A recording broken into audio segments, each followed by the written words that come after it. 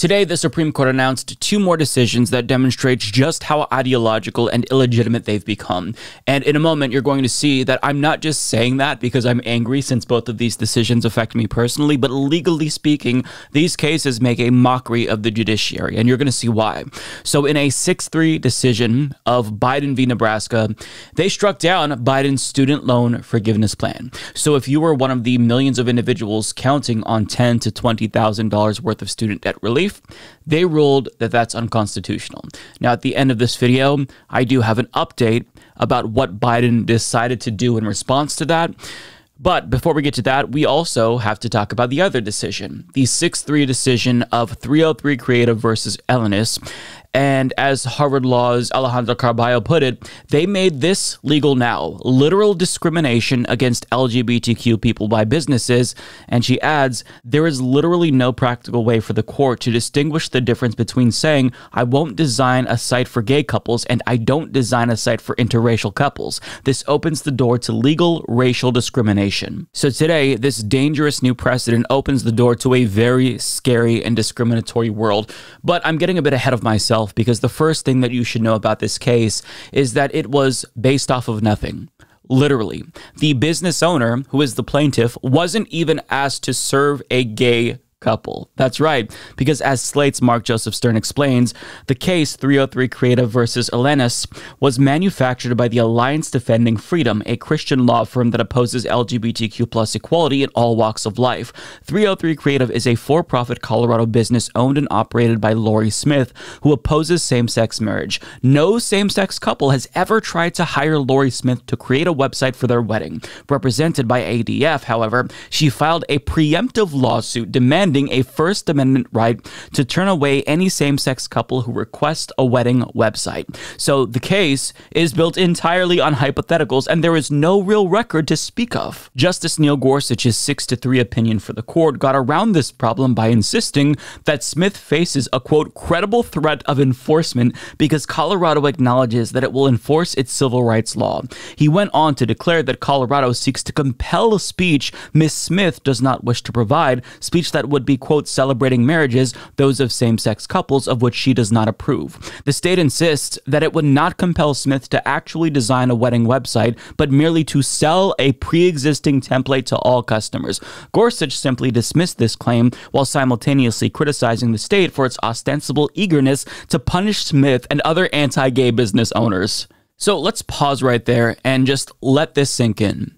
This bigot wasn't even compelled to design a website, but yet the court was so eager to greenlight discrimination against gay couples that they agreed to pretend like the state wanted to compel her to design a gay wedding website when the state itself insisted that that was not the case.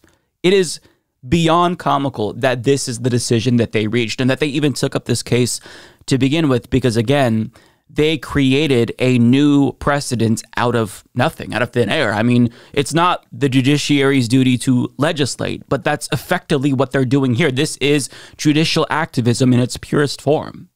And what this does is it creates a First Amendment exemption so businesses cannot be compelled to creatively express messages in support of same-sex marriage if they don't agree with it. Now, Stern writes, in the words of Justice Sonia Sotomayor's dissent, the opinion is quite literally a notice that reads, some services may be denied to same-sex couples.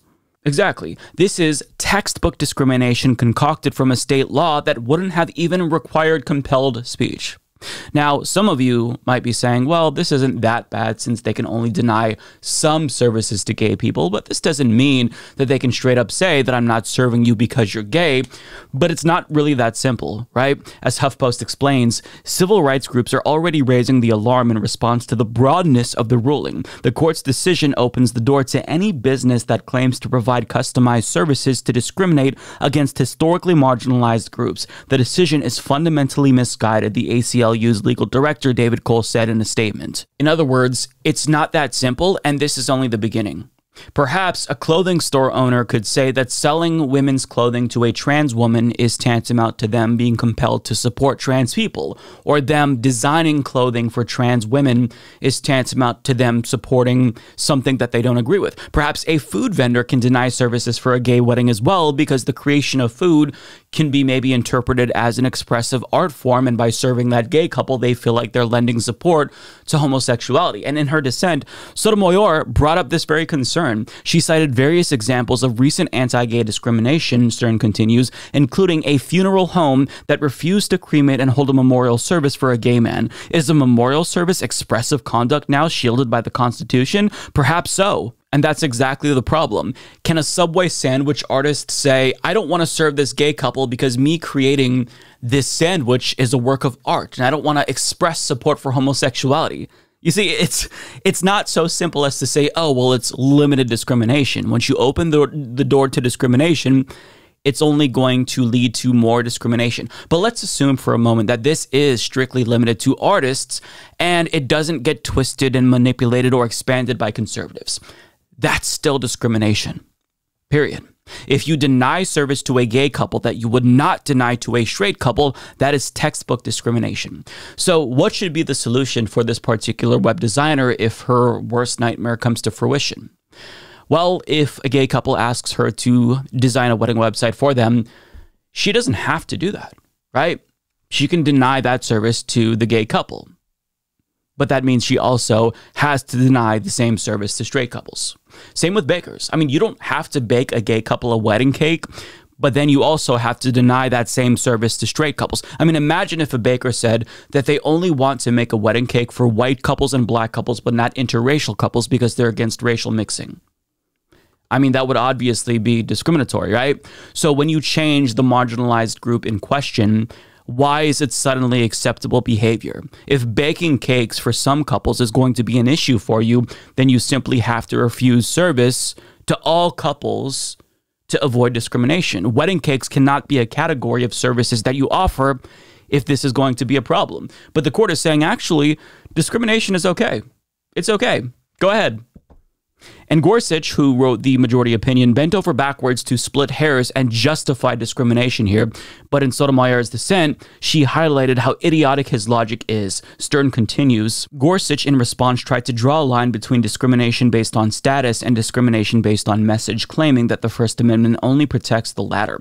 Smith, he concluded, was not discriminating against gay people because of their sexual orientation. She was refusing to express a message about sexual orientation that she does not believe. Free speech does not cover status-based discrimination unrelated to expression, he wrote, but it does, quote, protect the speaker's right to control her own message. That distinction favors Smith because she says she will serve gay clients, just not those who are getting married. Sotomayor replied, this logic would be amusing if it were not so embarrassing, quipping that on Gorsuch's logic, a racist hotel could argue that black people may still rent rooms for their white friends.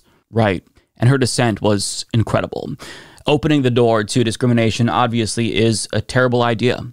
Not just for queer people, because guess what? It goes both ways. LGBTQ plus business owners now all of a sudden cannot be compelled to express creative support for heterosexuality or cisgender people, and presumably religion as well. So, good job, SCOTUS. Good job. But moving on. So they also struck down Biden's student debt relief plan, saying that he overstepped his authority. And this entire case is, again, absurd because the plaintiff obviously did not have standing, but the court went out of their way to argue, actually, they definitely do have standing. So as Mark Joseph Stern explains, Chief Justice John Roberts' decision in Biden v. Nebraska blazed past a clearly insurmountable standing problem to scold the president for even trying to use the law according to its own plain terms in order to offer mass debt relief in the wake of the COVID-19 pandemic. He also chastised Justice Elena Kagan for her, quote, disturbing suggestion in dissent that the majority had gone beyond the proper role of the judiciary. The decision boils down to the Chief Justice's obvious disdain for student debt relief, relief, which is perhaps why he interpreted Kagan's criticism as, in his words, a personal affront. The biggest question in the case was whether anyone could establish standing to challenge the program in the first place. After all, the federal government itself holds this debt, and no one is obviously injured by the government helping somebody else by erasing their debt. In a separate case decided on Friday, the court unanimously held that two people who opposed the plan had no standing to sue. Missouri tried to get around this problem by fixating on Mohela, a corporation created by the state that services student loans. The Missouri Attorney General asserted that Mohela would suffer financially because of Biden's plan, which turns out to be false, and that the state itself could represent its interests in court. A key flaw in the reasoning is that Mohela is an independent entity from Missouri that could have sued to defend its own interest, but refused to do so, and even refused to help Missouri represent it in court. State officials had to file public records requests to obtain key information because Mohela did not want to participate in this case at all. Unbelievable. Roberts didn't care about any of that. Mohela is an instrumentality of Missouri, he wrote, and Biden's plan will cut Mohela's revenues. Again, provably false. So according to Roberts and the court's 5 other hardline conservatives, the state had established standing. Oh, okay, they established standing. I see. Listen, if you get the feeling that they're just making stuff up as they go along, you'd be correct. They're not adhering, contrary to popular belief, they're not adhering to a judicial philosophy. They're simply making a decision based on their own reactionary ideological views, and then they make up the legal rationale to justify their ruling. That's how this works. It's how it's always worked. But I mean, remember when conservatives said that they were against activist judges? Well, it doesn't get any more activist than this, but it's okay so long as they're issuing decisions that Republicans agree with. So that's why I told you at the beginning of this video that this court has lost its legitimacy. It's not just sour grapes, because both of these decisions affect me as a gay dude with student debt that qualified for cancellation. Like I qualified for the 20K, and now I don't get that. Now discrimination is permissible against me. So it's not just that I'm angry, because I am. It's that they have no legitimacy, right? These decisions are legally hollow. But with that being said, this ruling is not surprising. And in response, Biden, he called out the hypocrisy of Republicans who supported PPP loan cancellation in a press conference where he talked about this decision, and he also made the following announcements. First, I'm announcing today a new path consistent with today's ruling to provide student debt relief to as many borrowers as possible, as quickly as possible. We will ground this new approach in a different law than my original plan, the so-called Higher Education Act. That will allow Secretary Cardona, who's with me today, to compromise, waive, or release loans under certain circumstances. This new path is legally sound. It's going to take longer, but in my view, it's the best path that remains to providing for as many borrowers as possible with debt relief. I've directed my team to move as quickly as possible under the law. Just moments ago, Secretary Cardona took the first step to initiate that new approach. We're not going to waste any time on this. We're getting moving on it. It's going to take longer, but we're getting at it right away. Second, we know what many borrowers will need to make their hard choices, which their budgets are being strained now when they start to repay their monthly loan payments this fall. You know, we know that figuring out how to pay these added expenses can take time for borrowers, and they might miss payments at the front end as they get back into repayment. Normally, this could lead borrowers to fall into delinquency and default. But without their it will hurt their financial security, and that's not good for them or the economy.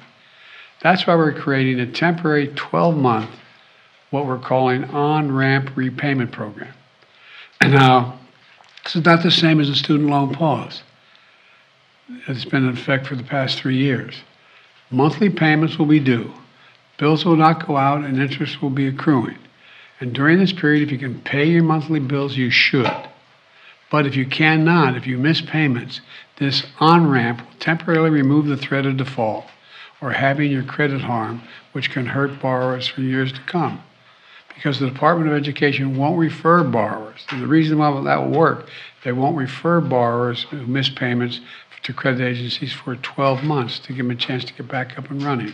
So rather than using his authority under the HEROES Act, which is what he did originally, he is now pursuing debt cancellation through the Higher Education Act, which is good news. I just wish that he did this from the get-go, right? But regardless, we don't know how much he's planning to cancel, but this is the correct path. Now, he also announced a 12-month program, as you heard, whereby if you miss payments, you won't default. But here's the thing. They're going to strike this down again. It doesn't matter if you pursue the correct legal path, because there is no correct legal path for this rogue far-right Supreme Court. They will strike it down even if you have the legal authority under the Higher Education Act to cancel student debt. So what do?